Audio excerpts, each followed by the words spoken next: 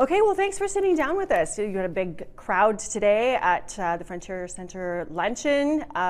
You said that you're a prairie guy at heart. Nice to be back here. You see big gains to be made on the prairies? Absolutely.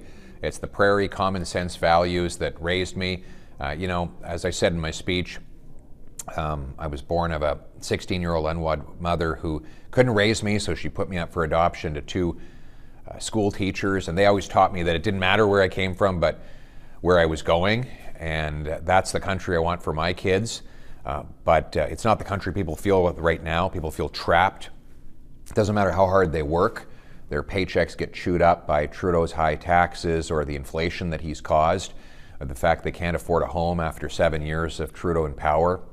So I want to turn that hurt into hope, and I believe that message of hope will resonate across the prairies where I come from. You know, you talked about the cost of living.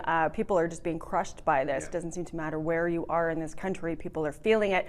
What would you, if you're the Prime Minister, could you have avoided this, or what would you be doing if you couldn't avoid it and you're in this position right now? How do you get out of it? What do you do to offer relief other than, throwing government money at people, which you've said that you wouldn't?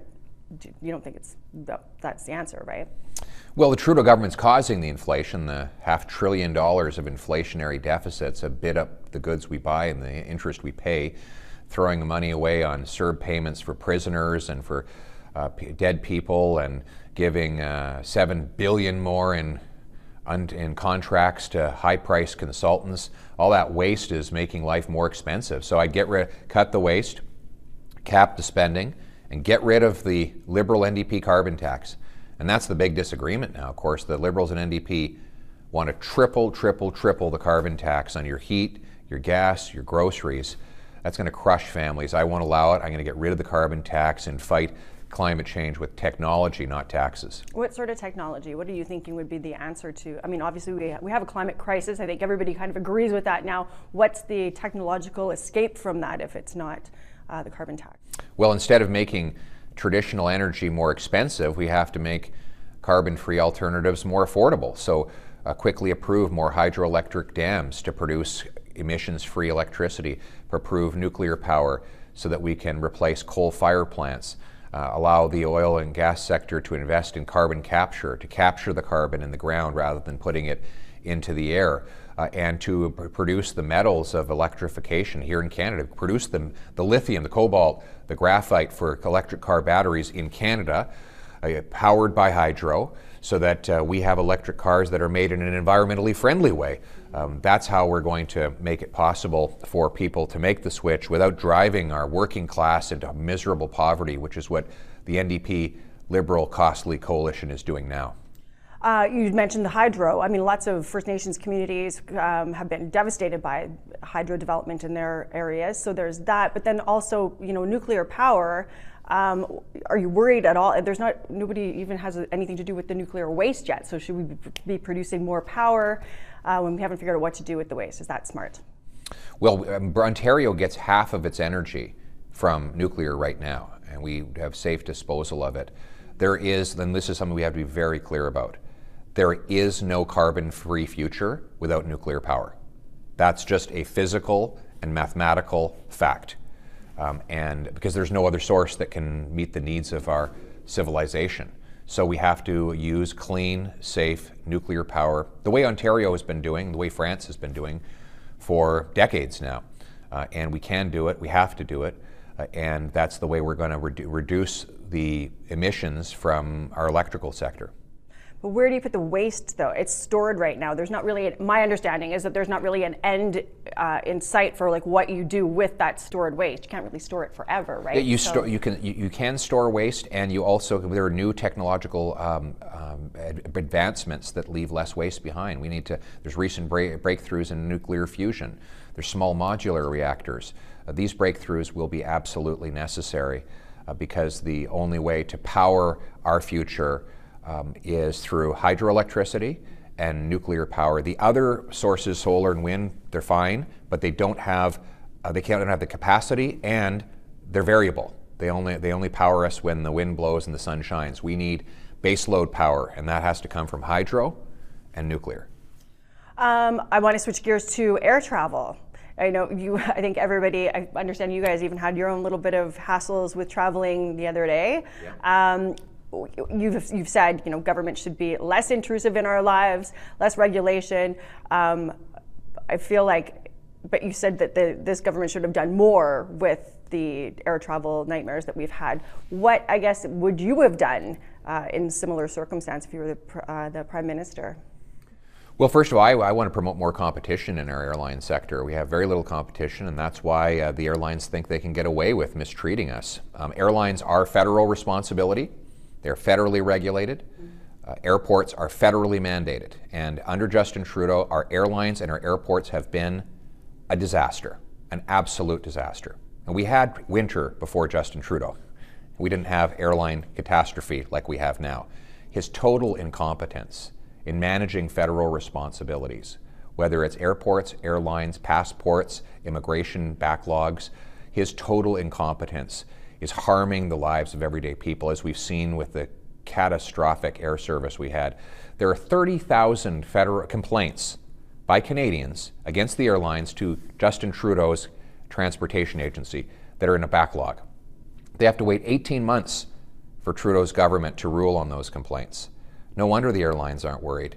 And meanwhile, the Trudeau government gets no fines out of those companies for having broken their commitments to their customers.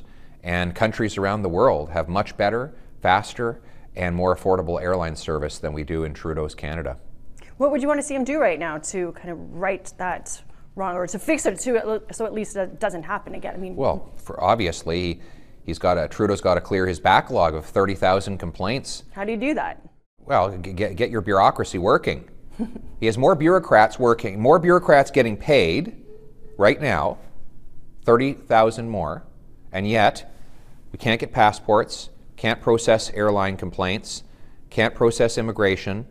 So it's his personal incompetence that means that we're paying more for less. We need a competent Prime Minister with a bureaucracy that actually gets things done to serve the people. Would you cut the bureaucracy, or you think they just should be working smarter? I think we can get more productivity out of our government right now. You know, he's spending 70% more on high-priced consultants. That adds up to $7 billion. The total budget for high-priced consultants today, $17 billion. That works out to more than $1,000 for every family in Canada. Think about that for a second. Your family is spending $1,000 in federal taxes for Justin Trudeau's high-priced consultants. That's an abject waste of money, and so is his government. Let's move on to reconciliation then. So I know that had been a big campaign promise of this government. You know, we want to move forward on reconciliation. You've got the Truth and Reconciliation calls to action. That's not moving super quickly. We've got UNDRIP not moving super quickly. Would there be a change, a shift in direction under a Pierre Poilievre government in terms of where Canada goes down the reconciliation path? Yes, I mean, with Trudeau, it's been a lot of symbolism and speeches and drama, but no results. So I would take a different approach. One, we need to get clean drinking water on every reserve in every community. And I would contract the infrastructure companies, and I would say to them, they don't get paid until the clean water is available, and some of their pay will be contingent on those clean water systems continuing to work for years to come. So they can't build a faulty system, get paid, and buzz off. They have to get the job done to serve, because our First Nations people deserve clean drinking water. Point number two, the Indian Act is a disaster. It is a racist, colonial hangover that gives all the control to self-serving and incompetent politicians, bureaucrats, and lobbyists in Ottawa, and takes away the control from the First Nations themselves. I want to make it easier for First Nations that want to opt out of the Indian Act to do so that they can control their own money, their own land, their own resources, and their own decisions.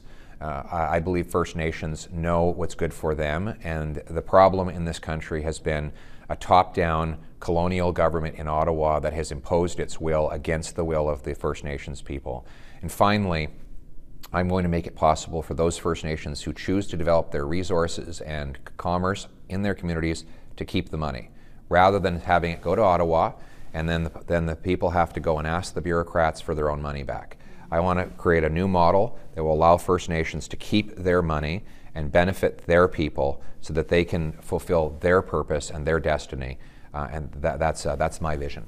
There's been, and I'm not sure if there's something you would know about, but there has been some people who have talked about status Indians being able to sign off on their status, just be essentially landlords of the land. Here I get my status card back, and you, as living on this land, would pay me sort of almost a rent. I'm not sure if this is a concept that you've been familiar with. Sheila North had worked on it a little bit. It was kind of hatched here in Winnipeg, but that idea of, it's just kind of another step away from that Indian Act mentality of how Canada and Indigenous people have been forced to, or First Nations people have been forced to live here. Is that something you would think about? Well, I know there have been a lot of very successful First Nations who do have lease arrangements. So, for example, the Penticton Band has developed wineries and real estate and other commerce with the goal of getting $10 million of revenue per year for their local services. The Soyuz Band, the First Nations in all across British Columbia, actually. Those are in prime real estate. Yeah. It's a little different if you're living in Garden Hill, right? Maximizing your resources in some of these communities, certainly. But I was more talking specifically about individuals can say, you pay me $25,000 a year.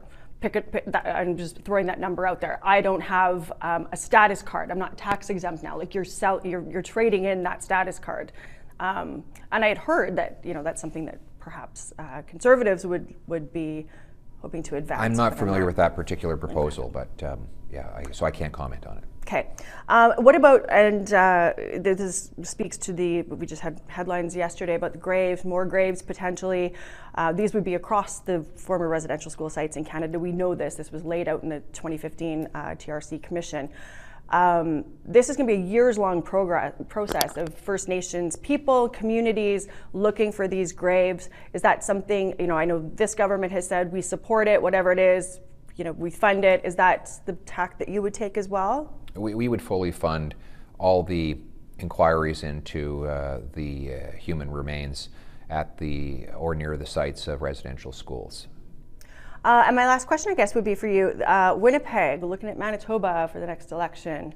You think you guys are going to regain a big stronghold on this area? Look, people are suffering in Winnipeg under Justin Trudeau. The young people can't afford homes. Single moms are putting water in their milk because they can't afford groceries for their kids. We have homelessness and drug overdoses, and violent crime is up 32% under Justin Trudeau's policies. People want a change in Winnipeg that will give them back control of their paycheck through lower taxes and less inflation, that will put violent, repeat, habitual offenders behind bars while respecting law-abiding hunters and anglers. And that's the change that I'm going to bring. I'm going to give Winnipeggers control of their own lives, their paychecks, and their futures. And that's why I believe I will win in Winnipeg and across Manitoba. I know I said that was my last question, but I have one more because you brought up crime, and that's a very good one, especially here in Winnipeg. What is the solution to rising crime? I mean, we've got drug problems, we've got mental health that's not being addressed. I know you had mentioned, the BC model didn't appeal to you as much as the Alberta model. Yeah. Is there a Manitoba model, or is there a one-size-fits-all? Well, recovery and treatment for a drug-free life, that's the future. Right now, people can't get recovery. There aren't beds available. And while Justin Trudeau wastes billions of dollars buying back hunting rifles and taking away the hunting rights of First Nations people, supposedly he thinks this is going to help fight crime. I put those resources into reinforcing our borders against drugs and gun smugglers, and on recovery and treatment for drug addicts. We know it's possible. I met a lady just in Timmins just yesterday, a waitress who had been a nurse, got addicted to opioids because, of course, the lying dirtbag pharmaceutical companies told her that it was safe. She got addicted, she lost her kids, but guess what? She got into a recovery program and she turned her life around. And now she's working, she has an income, she's a responsible member of our community. It proves that no matter how far lost people feel like they are, there is hope to turn it around. We need to get them the recovery and treatment to make that possible. You'd give the provinces that money for that, like, I guess, increased healthcare spending. Would you do it with no strings like they're asking? Because then they could use it for exactly these types of programs that you're talking about. I'll have a very clear recovery and treatment proposal coming, and it will get results. We're not just going to throw money around. I want beds, I want counselors, detox, medication that will help with withdrawal and overdoses. They're all going to be part of my plan. And we will rescue the lives of our friends, our neighbors, our brothers and sisters who have fallen victim to this horrific addiction crisis. We will get them back, we will save their lives, and we'll put them back in control of their lives. Okay. Well, we thank you for taking the time to sit down with us today. Thank you. It's been a pleasure. Covered lots of ground there. Yes, great to be with you, and wonderful to be back on the prairies.